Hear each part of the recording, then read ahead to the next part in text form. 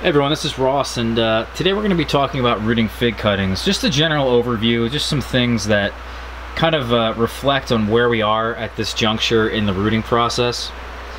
If you guys have been interested in the rooting process and kind of how I got to this point, I suggest you guys go back and go to the description of this video, look at the playlist that I'm going to link there. It's really detailed of all the videos I put together, answering a lot of your guys' questions. You know, I think it's really well done so far, and we've really covered a lot of the rooting process and things that you guys could run into that I think can be easily answered in those videos. So if you have questions, you're interested to see more on this, go back and watch that playlist. But in this video, I want to talk about as well kind of what's to come in this closet, because we still have actually these top two shelves here that I haven't been using. They've kind of been filled with these different tools and things that I've used to kind of help the rooting process along. You know, these bins actually we just bought, and they're going to be filled with seedlings very soon. We're going to put in some pots in here with some soil, start our seedlings quite early in this closet, and really get a nice start to the season. So if you're interested in that, you know, stay tuned for more of these videos. It's certainly going to keep me busy this winter time, is starting seeds and these fig cuttings here. Now, where we're at in the process of rooting is that a lot of these guys have been in the closet now for about a month and a half. Some of them were even started 2 months ago. And some of them will be started very soon, within the next month actually. Down here on the floor, we have 2 bins that we're going to be adding for a total of 48 additional cuttings. We also have some slots that are empty that I have yet to fill with cuttings as well. And those slots are either cuttings that have died or cuttings I just have not yet to fill, like I said. I'd say in total we've been rooting somewhere around 100 fig cuttings, and about 5 of them have failed at this point. And it's only been about, like I said, at most 2 months. So if they failed at this point, it was probably because of rot. In fact, all of them have failed because of rot. I would say half of those were from my own trees, and they were taken way before they should have been off of the tree to kind of preserve the wood if we could, and see if we could get them to root out at all, because they were inevitably going to be hit by a frost and probably be damaged that way. I really took a chance, you know, just to see what would happen and see if we could root wood like this. That's a little bit of, you know, quite flimsy, actually more flimsy than this. A lot of it's green, you know, just to see what would happen and see if we could do it. And it's really a lot more difficult like that. It's not necessarily the green part of it, but the wood needs to be fully hardened for sure. I mean, this cutting here is probably not, it wouldn't be a good idea to root this as well, but I could, I guess, take this and have a low chance of success rooting it. But that's kind of where we're at in the rooting process, right? We're 2 months in right now, and things I have to say for the most part are looking great. I've been really impressed with this bin down here, and I don't know specifically if I did something different, or maybe the environment is different down here than it is up higher.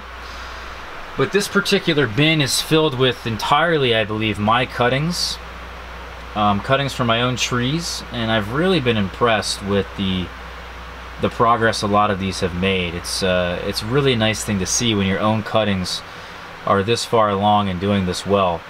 I also want to mention that I think the lighting has a lot to do with it this year. We've really changed around the lighting. We've also adjusted the distance between the leaves and the lights as well. Really made a huge difference, guys. Keep the lights maybe like 2 to 4 inches away from the leaves. Make sure you have the right bulbs, 4100K, you know, with a pretty good wattage to them. So that's really where we're at. We're really happy with how things are going. We have some additions that are going to be added in here.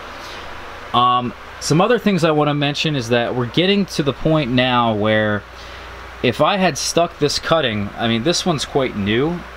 This one's probably a month old at this point, but that's around the time that I should be wondering is this guy gonna do anything, right? Is this guy gonna do anything? How about this guy? You know, it really would help if I had put the exact date on the label here to represent when I started this fig cutting. Because about a month in, you should start to see something, right? We can't see the roots because our bags are black, but we should start to see some progress or some degradation. As you can see right here, this is certainly dried up, the tip of this Prato cutting. It seems like my Prato tree really took a hit in the ground, and any cuttings I took from that tree prematurely before the frost really were not hardened up in time, and it's really a direct representation right here. So we're still kind of crossing our fingers with these, but this guy probably will not make it. You need to kind of make a call here, right? The ones that have been in the pots for a long time, they're not showing any progress, they're not doing anything. It's time to inspect those, okay? So what I would suggest is take the pot and get the soil out of there. Try not to damage any of the roots. Don't pull this, you know, don't pull the cutting out of there, because there could certainly be roots in there. It could be rooted, it just didn't put any leaves. So what I would do is turn it upside down into a bin, really knock out all that soil as gently as you can, and inspect the cutting, right? See what's going on. See if there's any rot, see if there's any mold, see what the problem is. You know, if there's roots and it just hasn't leafed out up top, consider putting this in a warmer place, right? Put this guy, as an example, underneath the lights so that it's maybe a bit warmer right here and not so warm right here. Maybe consider using a heat mat, right? Make sure the soil isn't too wet, right? This is the perfect time to make a judgment call and say, okay, do I need to make a new cut on the bottom, make a new cut, expose that, you know, that green, let that callus over again, and restart this whole process. You know, you guys, because we're given such large cuttings, so many nodes, take advantage of that, right? Cut off a node, see what happens. Maybe because the cutting didn't root, maybe there's something wrong. You need to adjust the process, you know, but also be patient. Don't rush this. Like I said, it takes about a month, but some of these will be in here and I'll inspect them and I'll, you know, I assume there's nothing wrong with it, right? This guy right here, it doesn't look like there's anything wrong with this. It just needs a little bit more time, right? So if there's something wrong like this, where the Prato is just completely dried up here, it looks like it's kind of, you know, degrading in some way, those are the ones you guys should inspect. But at the same time, you know, make yourself a judgment call here and kind of evaluate these things exactly and know how long they've been in here. And if nothing's happened, no roots, no leaves, make a new cut, put it in a new environment. Just see what'll happen if you do something different with it. Alright, so that's the video, guys. Hopefully you enjoyed this one. I'm really enjoying the fruits of my labor here, and I'll have a lot of trees to sell you guys come spring. Alright everyone, take care, and I'll catch you all for the next one. Please go down to the description and watch that playlist. It's really well done. I've enjoyed making these videos for you guys, and hopefully that's answered a lot of questions. Alright everyone, see you tomorrow.